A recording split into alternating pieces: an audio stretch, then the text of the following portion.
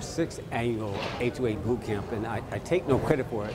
Commissioner Marvin Arrington approached me and Commissioner Lisa Cupid at that time about expanding and getting into the issues of HOAs. It's a prevalent problem throughout not only the state, but all over the nation regarding HOAs. So we thought it was important to both, one, inform our citizens about some of the things that they can do. This day is important for us as far as how they can respond to situations that are going in within their communities. We're excited about this year's panel. Unlike last year, we expanded it. We've got 2 parts. First part, we focus on housing market. Specifically, we had a realtor, a banker, a builder who came and spoke, and obviously our own zoning agency head. In addition, the second part, we're going to get into crime. We're going to get into sort of the general marketplace and things that we think are important from a regulation perspective. So again, for Douglas County, it's all about empowerment and education. We have found over the years that people either love their HOA or they hate it. In Georgia, there are over 2 million Georgians living in over 10,000 different community associations, whether that's a HOA or a condo association.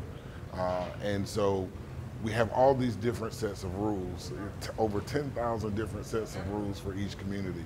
And so we figured that if homeowners know the rules, that they can work better, and if board members understand the rules and the reasons behind the rules, that everyone can work better together, because again, people either love their HOA or they hate it.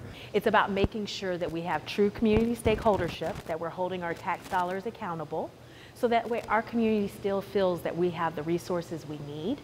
But most importantly, when we have communities that have HOAs, that they're abiding by the same guidelines that we expect them to, because they actually have foreclosing powers.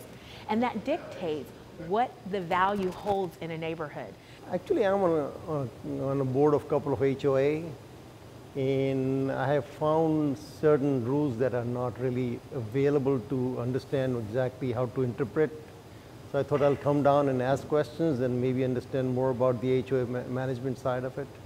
I think it's very necessary for us to become knowledgeable so that we can really best get the results of the purpose of having an HOA. And it's really community, and helping the community and sustaining the viability of the community.